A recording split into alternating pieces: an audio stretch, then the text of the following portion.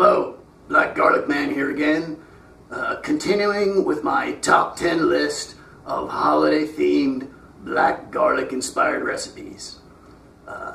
We've gone number 10, number 9, now we're at number 8. Crockpot cocktail meatballs. Yum! They're delicious, not necessarily for the holiday, though at holiday events you'll often find a big crock pot of delicious meatballs waiting there to be munched on. I always make a big crock pot of them for Thanksgiving, start at the beginning of the day, and then by noonish they're ready for people to munch on as they're helping to cook and bring food and get the turkey ready, etc., etc. Here we go. Here's a nice picture of them. They're just something everybody loves. The kids love them. Everybody loves them. They're delicious. So, what do we need for crock pot cocktail meatballs? First thing you need is meatballs. You could certainly make your own.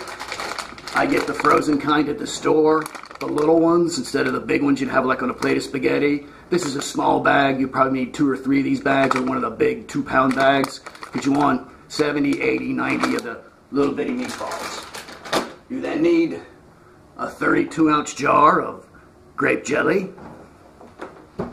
You need 2 12-ounce jars of chili sauce. So you need one of these and another one of these. Now, the things that I do that make it a little bit special, I add 2 or 3 tablespoons of Dijon mustard, and of course, Obus 1 peeled black garlic cloves. Here they are right here. You see I've been using this package. Getting low, got to get some more.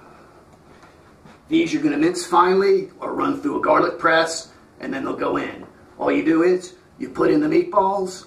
I like to then get a separate bowl, mix up the grape jelly, the chili sauce, the Dijon mustard, and the finely minced peeled black garlic cloves, and then just dump it all on top of the meatballs, put the top on the crock pot, turn it on low. 6 hours later, yum, delicious, they're ready to start eating. Everyone's going to be sticking those toothpicks in there, eating them as quick as they're ready to put in their mouth.